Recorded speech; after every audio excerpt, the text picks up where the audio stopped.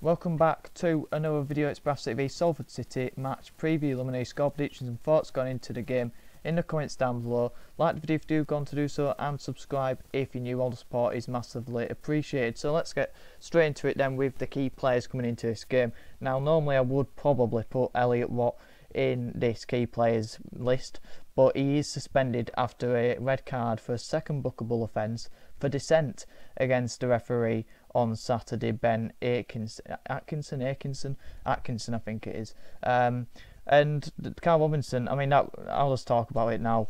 It was an absolute disgraceful performance from Salford of ill discipline. I think they had about 10 yellow cards, 2 red cards. The 2 red cards were for dissent. Elliot Watt and Vassell. I think Vassell reacted to the red card of Watt. They both went running up to him. You don't know what was said.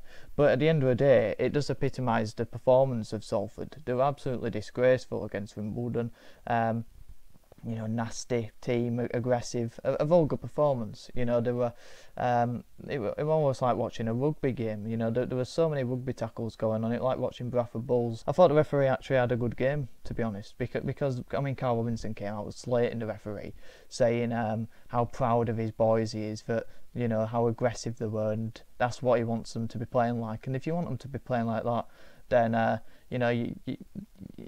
you have no morals about you, because it's not football, and they'll get a reputation for that if they keep playing like that.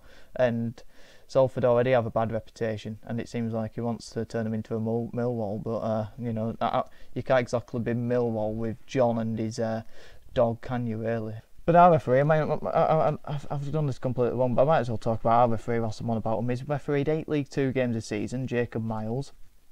32 yellow cards, no reds. You can guarantee that will go up to 10 yellows and 2 reds again, I'd figure, by the way Salford play. Disgrace of a team. He refereed a 0-0 draw for Salford against Barrow earlier on in the season, and it's his first game against Bradford City. Never refereed against Bradford City in his career before, mainly at National League level, but probably as a young referee coming through, so we'll give him the benefit of the doubt, as ever. So the key players then, Luke Garbett. Now he's just a solid left back in the league. I don't think he's probably top 5 left backs in the league, but he's got a good delivery, good shot on him as well. Quite picks up good space up there. Decent defensively, played at a good level, but just pretty solid. And I think it shows how far Salford have dropped off this season. But one of the key players is a left back who isn't that great. You look at Salford's team, and there's some good players in throughout. Matty Lund and Ryan Watson I like as well. They don't get in there. But the big names, but rubbish. They're basically like McDonald's. It's a big name, big brand, and everyone gets it. Even I do sometimes. I'll have a Big Mac, but it's rubbish food, and I don't like it.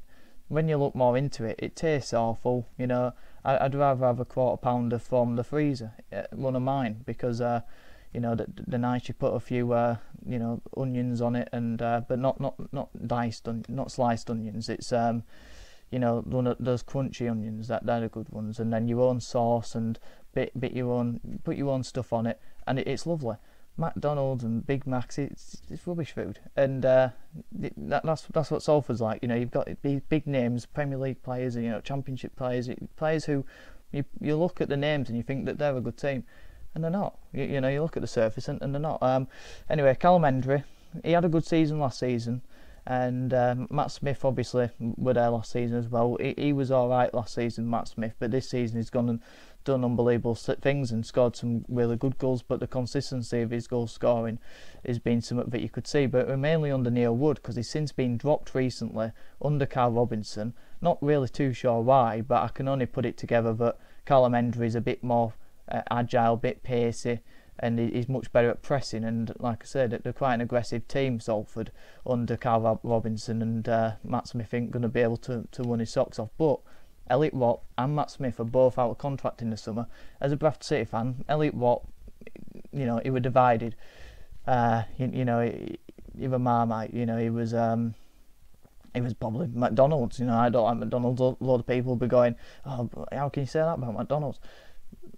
I don't like it. So, you know, it was probably McDonald's then, Elliot Watt at Bradford City. I liked him, I really rated him. A lot of fans didn't. He'd never come back, and I don't think I'd want him back, to be honest, now, because one, the style of play wouldn't suit him under Alexander. If we had a Mike Hughes manager, I probably would think more about it, but at the same time, you know, the way he left, you know, you don't forget things like that. So, yeah, and Matt Smith, of course, 36, I think he'd be in June. I'm not sure I'd want that, but the profile striker I want, but he's still scoring goals. So let me know your thoughts on that in the comments down below. But yeah, he has been dropped for Callum Hendry, who hasn't been great. He hasn't been great this season. Missed a really good chance on the weekend as well. Conor McElhenney, he's got 3 goals in his last 9 against us. You know, he's an S-house. He's energetic. He picks up good pockets of space. Has a good shot on him. He's a really good player at this level. Player that, you know, we've been linked to a couple of times, and I would have quite liked him. But yeah, he's a good player, Conor McElhenney. Their last 5 results then. They were on a decent one, but they've lost the last 3. They lost 1-0 to Wimbledon with 2 reds, of course, on Saturday, but game were well done. Basically, after he gave the reds, he blew. 2-1 defeat to Walsall, 2-1 defeat to Sutton, a massive shock there. A 2-1 win though against Notts County, and a 3-1 win against Morecambe before that. So they were on a decent one, and actually in Carl Robinson's first 8 games they're unbeaten. So, you know, it shows how far down they were down there, and the fact is they're still in it. They need points, because there's teams down there who are putting pressure on them, but I think they'll be well safe, to be honest with you. You know, points on the board's what matters. Our last 5, 1-0 win against Gillingham on Saturday, a 1-1 draw to Grimsby, 2-0 win against Tranmere, 3-0 defeat to Harrogate, and a 3-0 defeat to Notts County. So we've had 25 points from 20 away games this season, which is actually less points than we've got at home, but obviously, you know, you should be winning your home games. And we always think, well, we're good away from home, you know, we might do well here. We've had 1 away win in our 7, that were against Wrexham. Pretty concerning. Our last 10 games against Salford, don't really do head-to-head, but when you've only played 10 games against a team, it's a bit more interesting.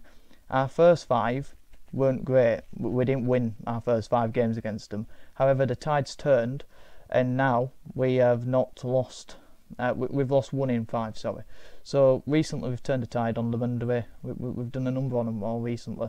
And obviously Graham Alexander was the manager when they first came up, and got them doing all right there. And he did a good job at Salford. Just before I go any further as well, I've just remembered, because I've just looked at my notes and I forgot to mention this as well. Curtis Till, nearly mentioned him as a key player, decent enough centre back for Salford. He scored 2 goals in his career against Sam Walker, and he scored 1 goal against City as well, winning 3 in his last 5 against City. So that's not great. So what can we expect? I've mentioned it a lot at the beginning. If it's anything like the last game, it's going to be anti-football. It's going to be like watching rugby. It's going to be it's going to be nasty from Salford, to be honest with you. Dirty, aggressive, frustrating. They make poor decision making in the final third. That's something I've seen when I've seen a bit of Salford this season. The press high up, they're quite aggressive in the press. They play a high tempo game, 1-touch passing, 1-2-touch, 3-touch passing in around there. But they will look to kill our momentum and our tempo. So it's about managing the game and trying to combat that by playing direct passes. You know, look for Cook, look for Kavanagh to make the ones in behind their defence, because when they're pressing high, there's going to be gaps in there, and I think that'll suit us a bit more. When teams press high, especially under Alexander, we're better, because we're better sitting in deep and counter-attacking and using the space. I think that'll probably suit us a bit more. Carl Robinson is aggressive on the touchline. Obviously Sam Allardyce is best friend as well. You know, if you ever listen to Sam Allardyce, you know, you can't get Carl Robinson out of his mouth. Every time, you know, Carl Robinson, you know, pops up, he's always in his mouth. Carl Robinson, always talking about him. I think they shared a room together as well whilst he was Crystal Palace manager, Sam Allardyce, as well. So something going on there. But yeah, I rate him as a manager, to be fair. Be interested how they do next season, but you know, he did a great job at Oxford, did a great job at MK, didn't quite go well at Charlton, but spends a fair bit of time in his jobs, and I'm sure he'll get it right at Salford. Like I say, next season will be interesting, a lot of pressure on them. How will he do with that? He's managed 13 games against Bradford City, only winning the 3 games, drawing 4 and losing 6 against us. So we'll see if we can pile on a bit more misery. Only winning 3 in 13 against us isn't a great record, so hopefully that can continue. My starting 11, I'm aware I've gone on a bit already. So Sam Walker in goal, Oyegoki at the back, Platt and Kelly. Those 3 were fantastic. Oyegoki off the line, Platt for me man of match, and Kelly, underrated. Looking back at the game a bit more, I saw a bit more that he did that I didn't see, so he was brilliant again. Aladdin right wing back. Something I didn't notice when I watched the game was his long throws. He was brilliant at long throws.